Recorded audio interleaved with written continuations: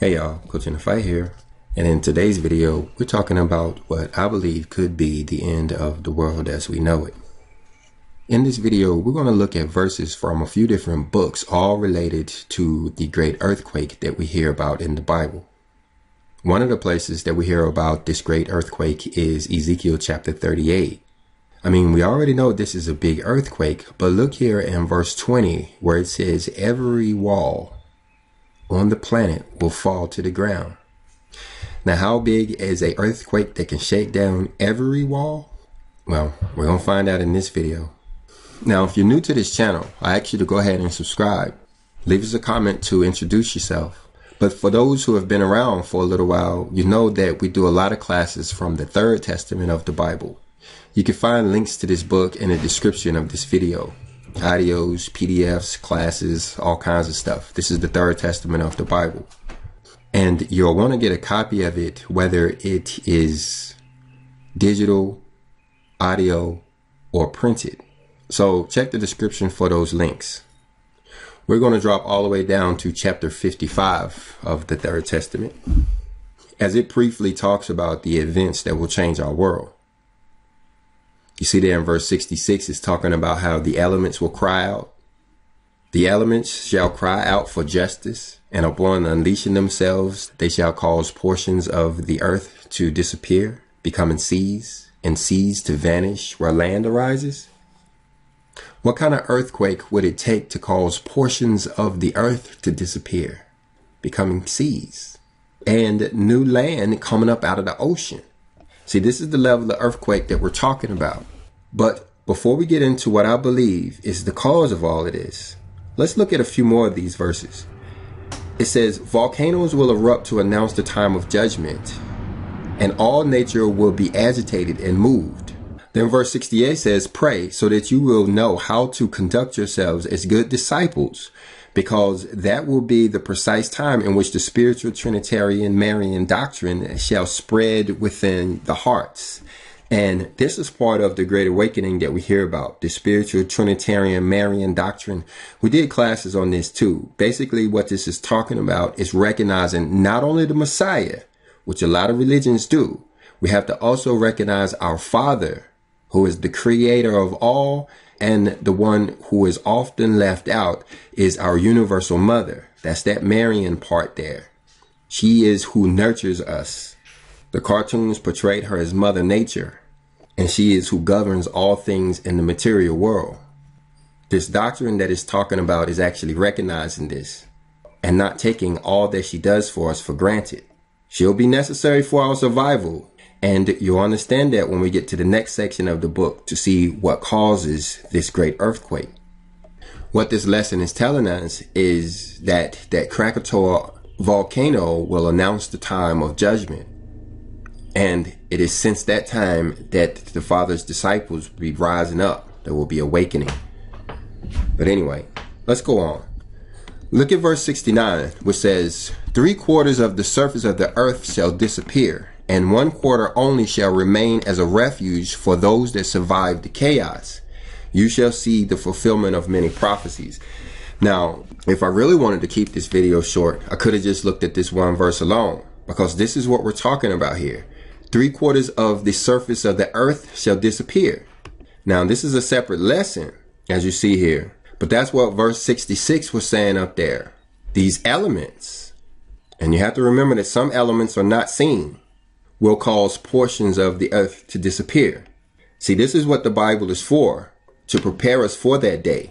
Don't blame our Father for these events that will cause an extinction level event on our planet. He's just telling us about them and helping us to get prepared. See where it's talking about a new refuge for those that survive the chaos? People call the Bible basic instructions for leaving Earth. I call it basic instructions before the level event. Extinction level event, that is. Verse 70 says, do not be confused, because before the closing of the sixth seal, great things shall happen. The heavenly bodies shall show great signs, and nations of the earth shall lament. And of this planet, 3/4 shall disappear, and 1/4 only will remain, in which the seed of the Holy Spirit shall grow as new life. So now Notice this part right here where it says the seed of the Holy Spirit shall grow as new life. This is talking about that refuge there again. But coming back to the beginning of the verse, notice how it says, do not be confused. The confusion comes in because when we look back up at verse 67, it's talking about the Krakatoa volcano that happened in 1883.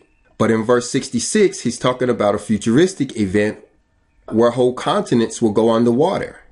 That's why he says down here, before the closing of the sixth seal, these great things will happen. Now, we've done a lot of classes on the seals. You can check those out. The Third Testament has a whole section on the seals that explains them in great detail. Y'all can check out those videos or the book itself.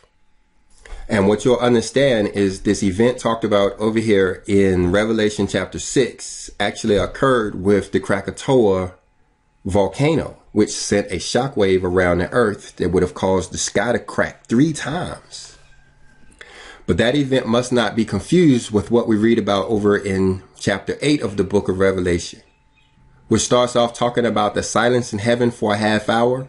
Turns out that's the period we're in. You can check out that video too. Chapter 8 is what's talking about the end of the 6th seal before the 7th seal opens.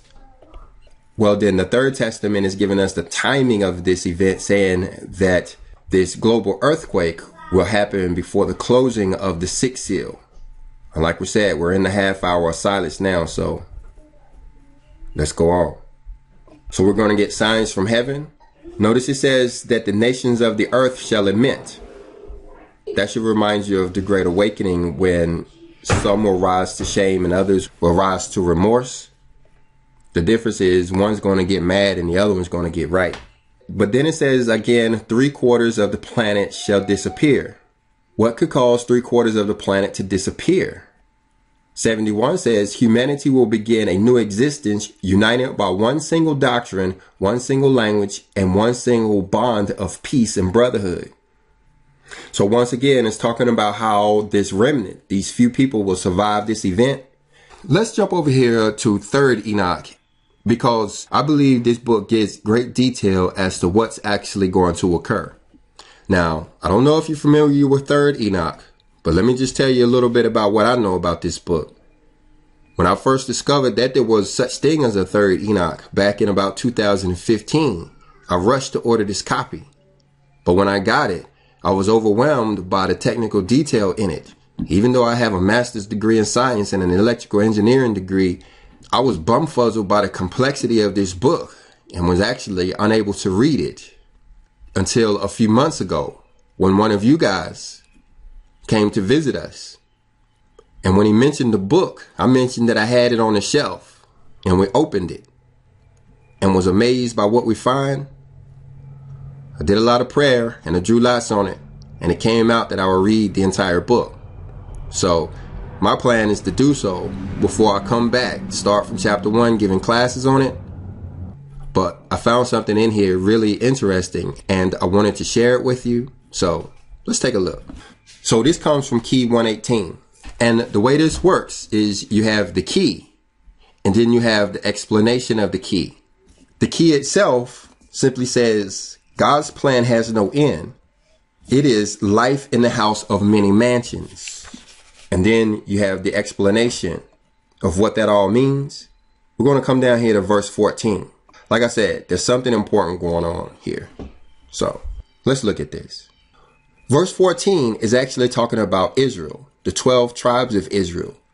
But like I mentioned earlier, this book is on a whole nother level. So when it talks about them, it's referring to them as the 12 consciousness dimensions of spiritual man and how they receive their intuitions from our Father. But then notice right there how it starts talking about the sacred land in the West. This book implies that the West is the promised land. And that can be easily confirmed in other scriptural texts. Verse 15 is talking about the unification of the religions. See how it's talking about the East and the West? It's important that we share what we know. All religions have a piece of the puzzle. Not one religion has all of the truth. And not one religion can be rejected totally for having no truth. So what it's talking about is how when everybody combine our knowledge, we're going to be prepared to receive the living light of the Christ reigning up on the earth. Talking about the millennial age. Now, verse 16 is talking about spirit-to-spirit communication and how Israel, once they learn this spirit-to-spirit communication, will be able to act on other planetary fields. In other words, we'll be able to communicate with our brothers in the spiritual world. All of that's written in the Bible, guys. That's one way you know when you're reading something divinely inspired is it's consistent with everything else that you find in the scripture. Let's look at verse 17. It's the nitty-gritty of what we're talking about here. I can probably come back and use this verse with that other verse that we talked about from the Third Testament and that one verse from the book of Ezekiel and make this video shorter. This is what I believe is going to happen that's going to cause the earth to go through such a catastrophic change. Yep, it's talking about a polar shift. A shift of the earth's magnetic field. Turns out we're hundreds of thousands of years overdue for a polar shift. And the rate at which the poles are shifting is accelerating. Let me read this first. It says, before the new story of creation happens, the earth will go through gross geomagnetic and catastrophic changes as the magnetic regions of the north and south poles release their torque, spinning the shell of the earth into a new program of existence. We asked the question, what kind of earthquake would shake down every building on the planet? We asked the question, what kind of earthquake will cause continents to go underwater and new continents to appear? I believe you're looking at it. A pole shift that creates a torque that spins the shell of the earth. It's like for a brief moment, at least I hope it's brief, the crust of the earth will be spinning in one direction and the core of the earth will be spinning in another. Now, I've been hearing a lot of people talk about pole shifts, but this is a scripture-based channel. And although I believe those guys know what they're talking about, I have no dog on the fight until I see it in black and white. So I guess I'll be studying a little bit about pole shifts from now on. Let us know what you know about it down in the comment section. So what do we do? How do we prepare? There's only one way to prepare for this, guys. Like we said, basic instructions before this level event. Read the scripture. You can start with Exodus chapter 20. Read the Bible. Keep the Sabbath day and the feast days. Hit that like button, subscribe to this channel, and pray for us all.